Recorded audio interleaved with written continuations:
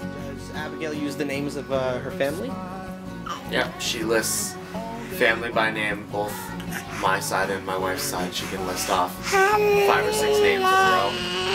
As well, when she wants to watch a specific movie, she'll usually have anywhere from 3 to 8 names that she'll list off in the amount of time it takes me to put in the DVD player. Does she have any funny names for anything? Yes and no. Different things have different names. She likes to recite superhero names a lot. Alright. Got a toy on the fridge, it's a magnet that she recites her alphabet with. And when she's going up and down the basement stairs, she'll count. What are we watching, Abby? Yeah, it's Bobo. What are we watching?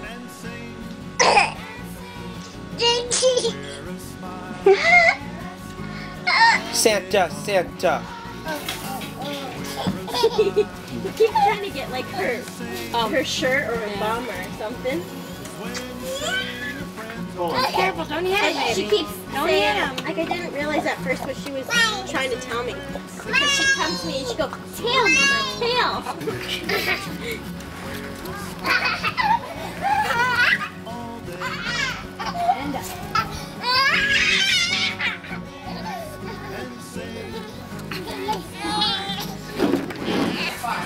Joker would be the perfect name for Abby.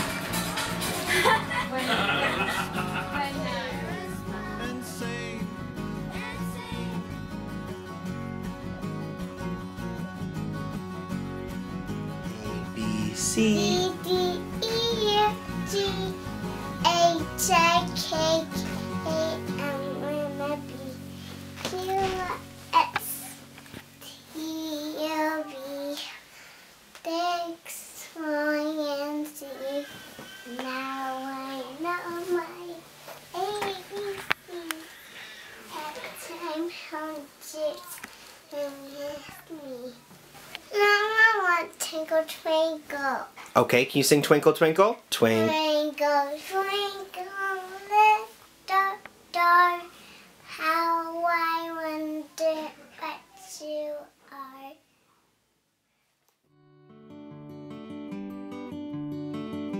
Okay, Abby, who's that? Batman. Spider-Man? There's a cloud Spider-Man? Okay, Abby. over my head, under my bed, and it's Who's that? raining on me. Batman. Alright, that's Batman. Who's that?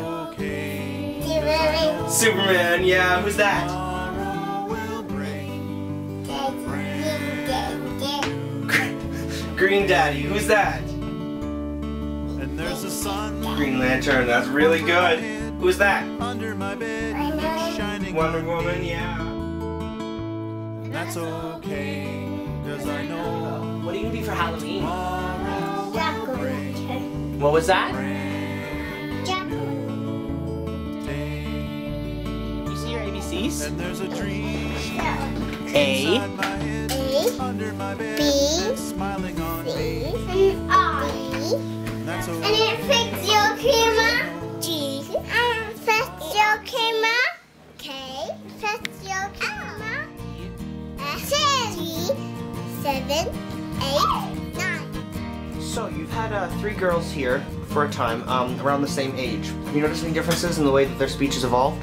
The sun goes up, They're all 2 months apart in age, so one would presume, particularly at this young an age, that the oldest would be the most articulate and it would deteriorate in the same direction.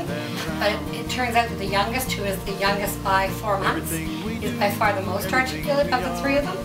But she is an only child. At this point, her mom is pregnant with baby 2, so she's had 2 parents, a lot more attention focused on her, and her mother is a school teacher trained to teach primary, who also holds an ECE diploma.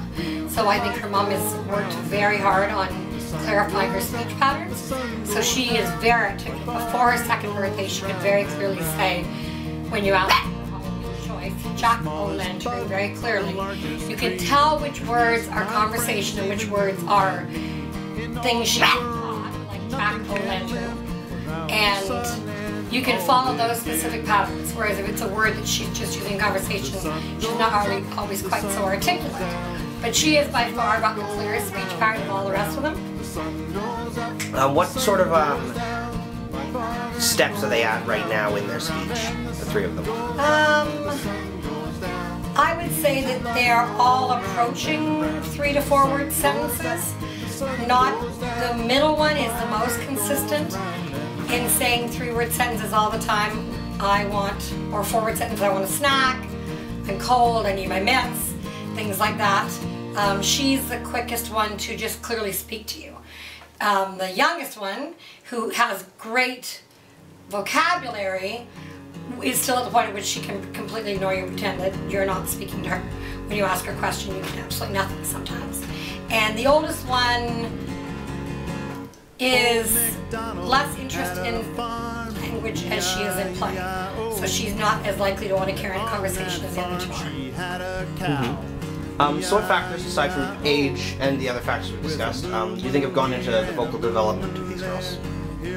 I think all vocal development at this point is how much time one-on-one or two-on-two you've worked with other people and learning your words and learning your language. That's where vocabulary develops. If no one has given you a ball and said ball, or given you a peach and said peach, you wouldn't know it. So if you give a child that doesn't have much language an apple and they've learned the word apple, they know what it is, but if they only know the word orange, they're going to look at it and know it's a fruit and say orange.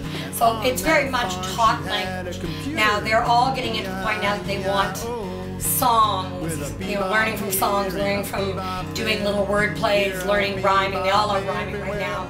So that's a way to build development quickly with them in language skills. But it's all about what you're being taught. If you're just playing or you're watching a lot of, say, television or something that's not specifically geared for your age, you don't develop the same kind of development. It's like watching Sesame Street.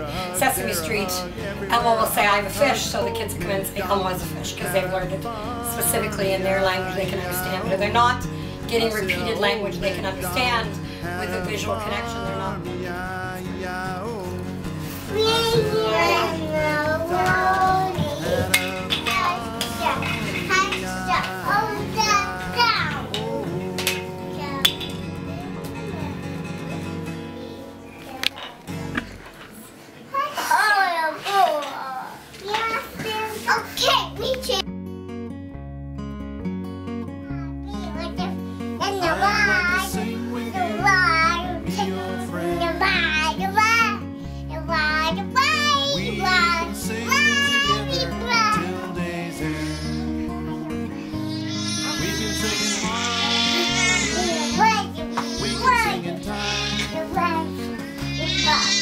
No.